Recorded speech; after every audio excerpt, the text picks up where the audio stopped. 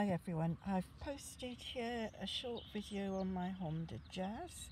I'm sat with the boot up at the moment, so this will be the sitting bed area for overnights.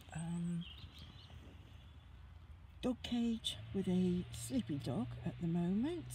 On top of the cage I've got storage for the hot water bottle and clothes that are in use. I've got 2 boxes of clothes underneath the cage. I've got a lap tray, my maps, I've got the hanging dog bowl, also my kettle is there, my Crocs hanging up.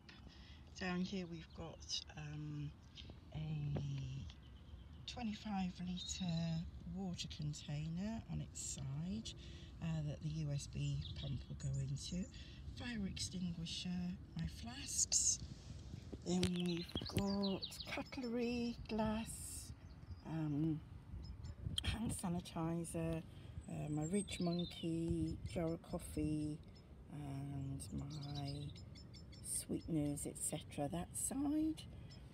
On this side we've got some little bags that I made that just hang there that have got baby wipes, batteries, my glasses, all that sort of thing. Got a curtain up just for sort of nighttime use, which just velcros around. And then we've got the blinds, which I made, but unfortunately the sun has warped them slightly, so I have got to redo the 2-door ones at some point. Then in the front I've got my cool box and cooker on another 2 boxes which have got general items in. I've got a really large dry bag there which will normally hang up for wet stuff coming back off walks. Then outside you can see basically I have got my power pack on the floor, just strapped in for storage. My toilet will sit next to it.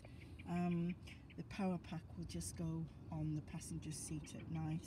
I've got my gas canisters stored behind the driver's seat. I've got book storage down behind the back seat. It's a better view of the top of the bed and down. It's plenty big enough for me. I'm only 5'1". In the front, this is a view of the back. I've got items strapped to the cage, which is a shower curtain for the bed on wet days when we've been out walking and doggies jumping everywhere. My washing up bowl, sieve, bin bags, bug squatter. In the side I've got more clothes, my chair, my wet weather gear down the bottom. We've got more water stored there.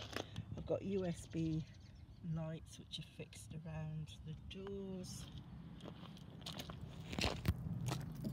And then in the front, as you can see in the bottom, I've got a mixture of things including my tent, toilet fluid, another 20 litres of water, a further 2 storage boxes, one with food, one with all my art and craft items because I'm going to be working while I'm away, and then cool box